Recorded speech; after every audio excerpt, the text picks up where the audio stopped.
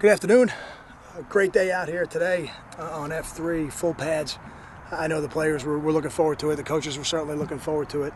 And I thought the players did a good job transitioning from the different tempos of practice where we were live and tackling and other periods where we weren't. So I was pleased. Even when they didn't do it perfectly, they were trying to do it right. And I think that's the most important thing right now. We'll get better at it hopefully every day. Questions? Anything on Desmond Peoples? Desmond's got a hamstring, and he's probably going to be another day or two. I don't think it's anything. I think he'll be back no later than the first scrimmage, but it's just a little hamstring strain. Would you have normally practiced on the turf field, given the condition? We've walked over and I've seen that it doesn't look like your grass field is in great shape. Is that the reason, or this is just normal procedure for you? No, the first 5 practices, because they're only one a day and they're in the afternoon, I think we've got more than enough room on the turf. And then the technology these days, the turf is pretty good to practice on now. As we start 2-a-days tomorrow, you'll see us up on the grass a little bit. Okay. And as long as it's not too slick, it'll be in the morning, but no later than the afternoon. We'll certainly be on it in the afternoon. Are you disappointed in the condition of it? Because it looks like it's a little chewed up, the one back there I'm talking about. I don't know if you've looked it. No, I've been out there. Divots. No, it's okay? We used it a little bit more in the off-season than we have in the past, but it's okay. It's certainly more than good enough to practice on. We'll be okay. First day of full pads, what stood out to you? Did anything jump out of the question? I'll tell you one player who stood out to me was Stephen Longa. I think he continues to flash as you watch it live. It's really tough with the naked eye to see everything that you want to see, but I think he continues to make progress at that middle linebacker spot, and that's critical for us. I'm interested to see some of these lesser experienced guys in the back end and see how they performed. Kyle, he's making all the right calls and everything. Absolutely, yes. With all the changes on the offensive line, how important is it that the one guy coming back is a starter in the same spot as your center?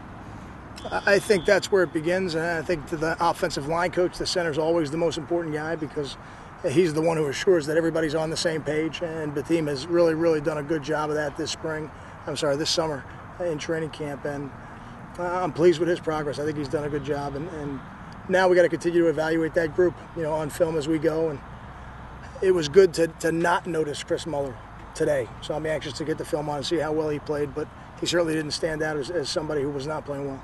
5 days in, do you see any of the freshmen starting to assert themselves a little bit more? Not so much the freshmen, really. I guess probably more the redshirt freshmen more than anything. They're the ones who are coming on a little bit, guys like Stephen Longa, Quanzel Lambert, Chris Muller. They're the ones really to me that are showing up right now, but they may not be the only ones. And it's still a little bit early. I think we got to give them a little bit of time. Are you happy with the way Quanzell's fitting in there at the end position? I am. I was looking over at Indy today, and he's starting to look like one of them as he goes through the drills, and I think that's the first part.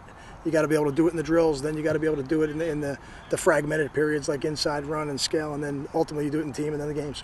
Kyle, between Pratt and Peel and Carew, are you confident you have enough guys who can go over the middle and make some tough catches and complement the Coleman and the Agadosi, the big play guys? And did you feel like that was something kind of missing, an element missing a little bit last year? No, I never felt like it was missing, and I don't think we have a lack of toughness there. I think we've got good, tough players at that receiver position, and even in the limited things that Brandon has done, I see what Coach Prince is doing with him, and he's running routes in every part of the field. I think that's important that Brandon Coleman, we're able to take advantage of him in every situation, but whether it's Brandon or Pratt or Ruhan Peel, even some of these younger players who have flashed, and I thought Miles Schuler had a great day today in the afternoon, and it wasn't only because of his catching the ball. I thought he did an excellent job of blocking in the run game. I thought he did some good things in special teams. So I think we've got a lot of players over there that can help contribute, and I certainly don't think there's a lack of toughness. How will you break up tomorrow? How long morning versus how long afternoon? It'll be a little under 2 hours for each practice. I think the morning practice is at 8:30 and the afternoon practice is at 4:30. And what do you look for in the first double session? We'll be a little bit more physical, run-oriented in the first one, and then in the afternoon practice it'll be a little more pass-oriented. We'll be in full pads in the morning and then we'll be in shells in the afternoon. How do you Savon look any different than he did in the spring? I think Savon is all of his cuts are smoother, and I think his reactions are more consistent. And those are the things that happen as you get reps. Coach Prince is utilizing different aspects of the run game. This offense is so inclusive. There are very few things you can't do in this offense, and every coordinator I've worked with accentuates different parts of it. And it's a little bit technical when you describe it that way, but I think Savon's done a great job of really working hard through the offseason, working hard through these first 5 practices, and I think it's paying off from out there. Kyle, we saw Paul James rip off a couple nice runs during the live session. Is that sort of what you're looking for a number 2 guy, to have that sort of extra burst there? Yeah, I want to see PJ do what we ask him to do. Right now he's getting a chance to operate against the second defense, and he's having success. And the more success he has, the more opportunity he'll get to maybe play against the one defense a little bit. Kyle, Got time for 2 more? what will differentiate the guy that emerges as your punt returner from the rest of the competition? Well, the first thing will be the guy we have the most confidence in of catching the ball. That's critical when you put that person back there.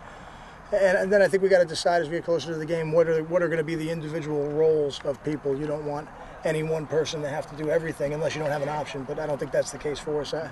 I've seen Karan Pratt go back there and really look good. I've seen Miles go back there and look good. I've seen Janarian Grant go back there and look good, and some other guys. But those 3 for sure have gone back there and really look natural catching it. So now we'll have to see where they fit with all the other pieces of the puzzle and then make that decision a little closer to the game. When you say do everything, what do you mean by that? Well, if you didn't have enough talent, you might have to have your number 1 receiver be the punt returner, be the kick returner. I don't think that'll be the case for us. I think Jeremy Deering will be an excellent kick returner for us. I think Miles will be back there with him the way it stands now.